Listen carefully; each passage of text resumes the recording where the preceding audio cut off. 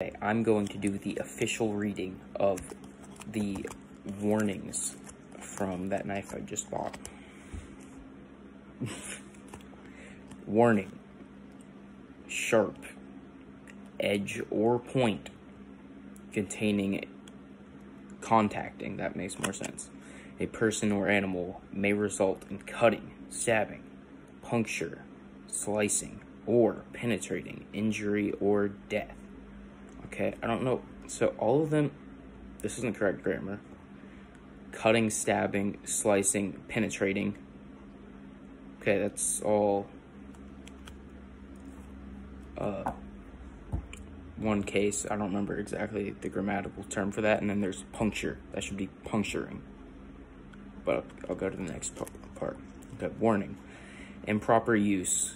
Chiseling, ice picking, prying, applying force onto the back of the blade, or hammering may result in injury.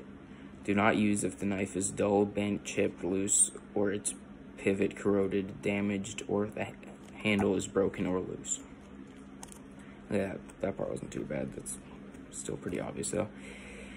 Warning. Be careful when opening, locking, and unlocking, sheathing. There's no sheath with this.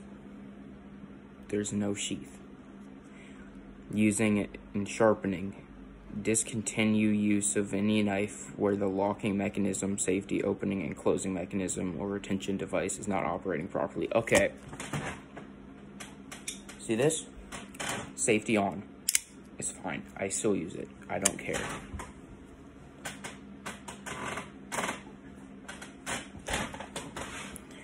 It's not going to come open by itself. I have to do that, so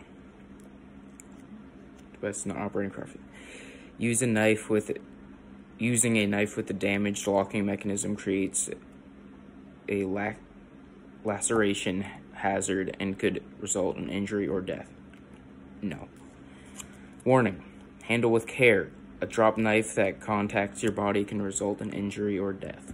Oh, that's why it hurt when I dropped the knife on my foot. Now I know. Now I know. It wasn't just random pain that occurred at the same time I dropped the knife on myself, on my foot. Got it.